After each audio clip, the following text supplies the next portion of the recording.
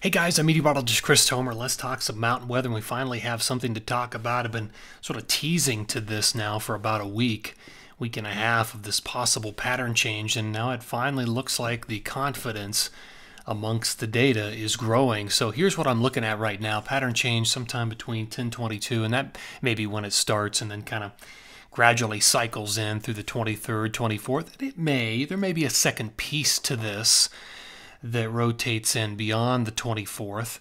We'll see. But for now, we'll focus on the first part, and I do think the beneficiaries of all this will be the mountains, the high mountains, the high ski areas of Utah, Colorado, Wyoming, Montana, Idaho, the Pacific Northwest, and Banff. I think temperatures will probably drop 15 to 20 degrees in a lot of these places once this pattern settles in, maybe more, especially with overnight lows. I think some places could get down to zero, especially in Colorado during this event. Strong wind is going to be likely because there's a powerful jet stream that is going to blow in here with this thing, which is good. That's what we want. Let me show you what the current setup is here. So this is water vapor satellite. So your oranges and reds represent your drier air, but the key to this is to recognize what the jet is doing right now. So here it is. It's pinching and kind of going up and around like this. And so let me just mark the features, and this will make a whole lot more sense. Giant low, another low coming on the backside. There may even be a low kind of spinning up in here. And they're battling what is essentially a traffic jam in the atmosphere. This big ridge of high pressure has been here for a long time. So you've got this low, you got that low, you got that low. All three of them will slowly erode and dislodge this high pressure. And I'll show you what I'm talking about with the pattern coming up. But those three lows are very important to what's going to happen down the road. I wrote an entire blog post on this morning. If you don't subscribe to my blog, you really should. ChrisTomer.com. Talked about it. The first big mountain snow this season, and for many places, that's what this is going to be, especially across the lower 48 Intermountain West, Utah, Colorado, Wyoming. And, this is what I was writing about. The first significant snow this season, there's your timeline. Talk about who's likely going to get it. Talk about the air temperature drop and the jet stream. I think we're going to see a lot of gusts between 40 and 80 above tree line in many places with this, scraping the ridge lines. And I'll definitely drill down on that type of forecast in the coming days once we get closer. I looked at the setup, and here's the pattern change. So you see the blue area, the big dip in the jet, that's your lower pressures moving in, dislodging the big high, moving it back out to the Pacific. And so you can see what the pattern has done here. It's completely flipped across the United States because right now the lower pressures are on the East Coast. Now they're going to be on the West Coast by the time we get to the 22nd, 23rd, 24th, and maybe beyond that as well. The forecast, you can see that, and I'm going to show you these a little higher res because I've got these all programmed in. So let me just show you what this looks like. This is the forecast radar and satellite on Sunday at about 10:15 in the morning. You can see where the snow is and where the green is, and that's the rain. There's good snow in Utah's Wasatch Front, the Tetons, up and around Big Sky.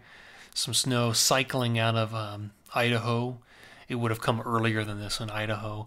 And then it's all kind of sliding into Colorado at this point, and northern New Mexico to some degree.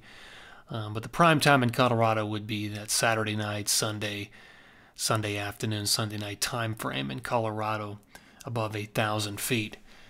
So that is the future radar. You know what? Let me show you this as well. This is the GFS opinion on the pressure pattern, and this is in the middle of the atmosphere. So the reds are going to be higher pressure, the blues would be lower. And let me take you into the event. Look at the big high that we're breaking down. Here comes the drop in the pressures across the west.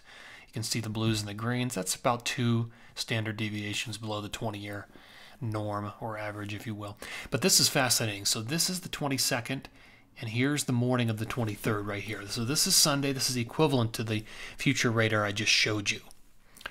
Big drop in pressure, low pressure coming in, big dip in the jet. But notice to the south as well, there are 2 other bowling balls or areas of lower pressure. Those could be tropical systems that get entrained in all of this. That's fascinating. And the one furthest south coming off of Mexico and just south of the Baja that could be a tropical storm or hurricane. Fascinating. Something to watch. And let's see what the GFS does beyond Sunday. Okay, so that's the main lobe. It slides through. GFS brings in a second shot, 27, 28.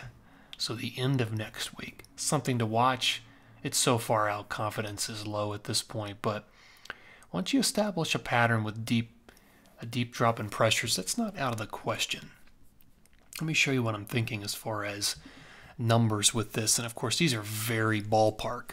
These would be totals between 10:17 and the night, about 10:24 at about 11 at night. So you can see the numbers. We're talking 6 to 12 in a lot of places. Again, this would be the biggest snow of the season so far. Obviously, there are bigger ones to come. But you can see the numbers in Colorado, a lot of 6 to 12s above 8,000. Similar for the Wasatch, the Tetons up around Big Sky.